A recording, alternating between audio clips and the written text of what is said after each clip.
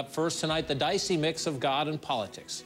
Former Massachusetts Governor Mitt Romney has been marching methodically through his safe and steady strategy, hoping to win the Republican presidential nomination. But just as it appeared he was weathering a major challenge from the Texas Governor Rick Perry, the Mormon question, thrust front and center by a Southern Baptist minister who backs Perry and calls Mormons members of a cult.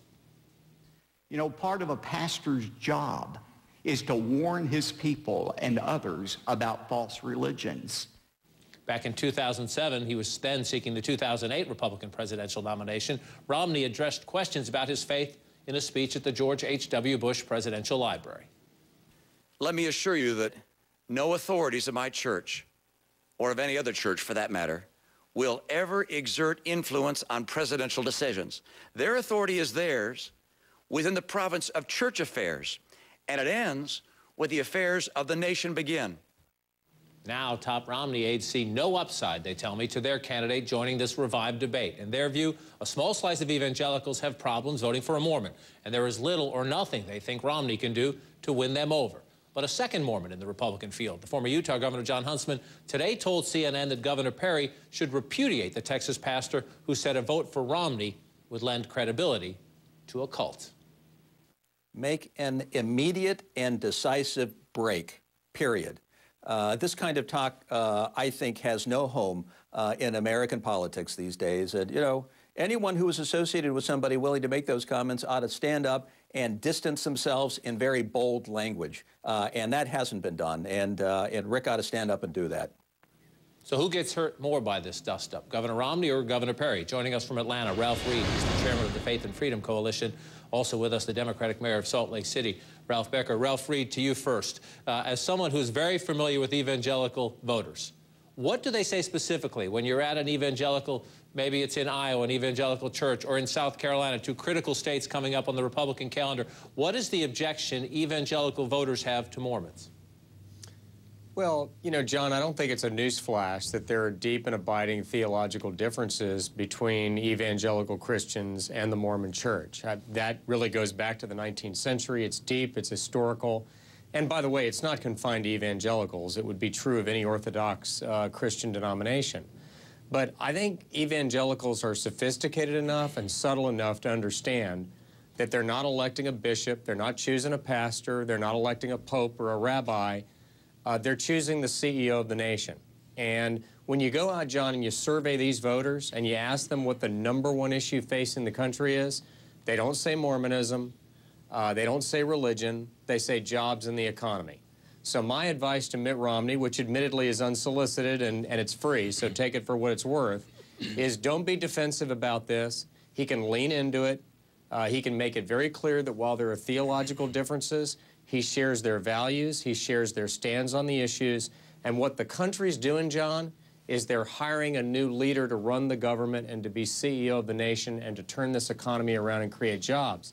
They want to know that Romney's pro-life, pro-family, and pro-marriage, but they're not insisting that he share their theology. And yet, Mr. Mayor, at a time Governor Perry has been slipping a bit in the polls, and he's been struggling a bit, and Governor Romney has been solidifying his support, trying to raise more money and to keep his front-runner status. This pastor first gives a speech implicitly saying Romney's not good enough, he's not a Christian, and then walks in and tells reporters Mormonism is a cult, and a vote for a Mormon is a vote to lend credibility to a cult. I assume you don't see an accident here. No, first of all, I really can't comment on what someone may have said elsewhere, but in my experience here in Salt Lake City, I'm not a Mormon. I certainly live among a lot of Mormons, and it's like any other community I've lived in. There are great people here. It's a warm place to live, hospitable place to live, and people are folks like everywhere, except here, I think we tend to look out for each other a little more. And so, Mr. Mayor, in a place out west where Mormons are not as unique, shall we say, if you look at a map and the demographics, and we're going to do that later in the show, there are more Mormons in the West. When you hear a Southern Baptist preacher say it's a cult, and they're not Christians, and a vote for a Mormon is a vote to back a cult, what goes through your mind? Well, it just doesn't make any sense to me. That certainly isn't my experience, both in working among Mormons in business, working in the political realm, serving as mayor of a community that has Mormons and non-Mormons. Our goal is to work together and make a great American city. And the divisions, certainly people know differences among their faiths, but when it comes to our community and things that we want in our community, there's not a difference between Mormons and non-Mormons. And Ralph, you mentioned that you think the governor should just ride it out. Governor Romney should not lean into it, is the way you say, lean into it. If you look at the polling data, there's some evidence to support that. The Washington Post ABC poll, are you less likely to support a candidate who's Mormon? These are Republican primary voters. Back in 2006, 36%, so nearly 4 in 10 say they were less likely. Now that number is down to 20%. To what do you attribute that, Ralph Reed? Is that because Governor Romney ran before, Harry Reid, the Democratic Majority Leader of the Senate, is a Mormon, or are people of all faiths getting more familiar with Mormons in politics? I really think it's a couple of things, John. Number one, I think the novelty's largely worn off, and I think every time you have a pioneer or a path blazer, whether it's Alfred E. Smith as a Roman Catholic in 1928, and then later Kennedy in '60, or whether it was Joe Lieberman being the first Jewish American to be on a ticket, you know, there's appropriately a lot of discussion. There's a real novelty to it, and I think in a good way, by the way, welcoming people to the process and breaking down old barriers of exclusion. But I think this time, you know, Romney's been around the track before, he's run before, he's checked all the boxes, and to his credit, he's appeared at all these prominent social conservative gatherings, including one that the Faith and Freedom Coalition did in Orlando in conjunction with Presidency 5. And the other reason, I think, not greatly noted, but significant, is that as the marriage debate has proceeded around the country, particularly in California in 2008, it was cooperation between Mormons and evangelicals on their belief that marriage should be defined as a man and a woman that helped win 31 out of 31 state referenda on marriage. The California marriage amendment would not have passed without the Mormon Church.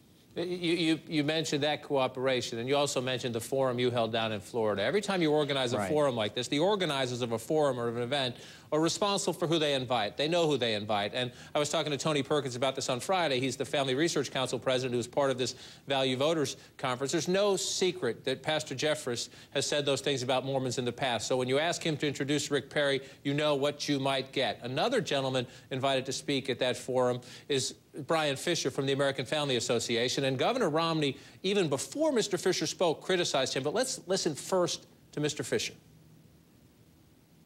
Every advance of the homosexual agenda comes at the expense of religious liberty. The greatest long-range threat to our security and liberty is not radical Islam, but Islam itself. Not a single one of our unalienable rights will be safe in the hands of a president who believes that we evolved from slime and we are the descendants of apes and baboons. Now, Governor Romney spoke just before that, and he seemed to know what was coming. Listen here. We should remember that decency and civility are values too. One of the speakers who will follow me today has crossed that line, I think. Poisonous language doesn't advance our cause. It's never softened a single heart nor changed a single mind. Ralph, to you first, Ralph Reed. Does Governor Romney have a point? I think he has a point. I think that he was echoing what John F. Kennedy said when he addressed the Houston Ministerial Association in September of 1960, when he said the issue in this campaign should not be what kind of church I believe in, for that should matter only to me. It should be what kind of America I believe in. I really believe, John, that that's the kind of campaign Mitt Romney's running. And by the way, I believe that's the kind of campaign that Rick Perry's running, I might add. I think these candidates are all going to be judged on the merits, not only by evangelical voters, but by all voters. And I'm very comfortable that this election, both in the Republican primary and in the general election in November of 2012, will be decided on the issues of jobs and the economy and who can best strengthen our families and restore values and who is uniquely qualified to lead America into the 21st century. I don't think that these debates are insignificant, but I don't believe for a moment that somebody's going to be excluded from the White House because they're a member of a particular church any more than I thought Barack Obama would be excluded because he was an African American. Mayor Becker, I want to close with you, and my friend Ralph Reed's a pretty good politician. I was asking him about the language of Brian Fisher from the American Family Association and whether Governor Romney was right to say that poisonous language does not advance our cause. You heard Mr. Fisher talk about the homosexual agenda. You heard him talk about Islam, all of Islam. And you heard him talk about those who believe in evolution. What did you think of that? Well, it lacks the basic civility that I think is what creates a good civic dialogue. And in our community, we have taken on discrimination. We have passed the non-discrimination ordinance that eliminates discrimination against the LGBT community in housing and employment. The first portion of our community that spoke up in favor of it at our city council meeting was the LDS Church. And we have a long ways to go to bring people together. We find that, I can tell you, as mayors in this country, where our job is to take care of the basic needs of people, that the kind of bickering and disservice that is done by our elected officials sometimes in Washington, D.C. and by others to create the divisiveness and not address the real issues in a sensible way is really counterproductive to what we need in this economy. We have benefited through the Recovery Act. Our streets are better. We have teachers in our classrooms. Our public safety officials are able to do their job, and we're able to advance our goals as a community. And we need to do the same thing as a nation in terms of creating jobs and improving our economy. And to divert from that, I find really a bit counterproductive to the real needs of our community and people across America. Mayor Becker, Ralph Reed, appreciate your time tonight, gentlemen. We'll stay in touch as the campaign unfolds. And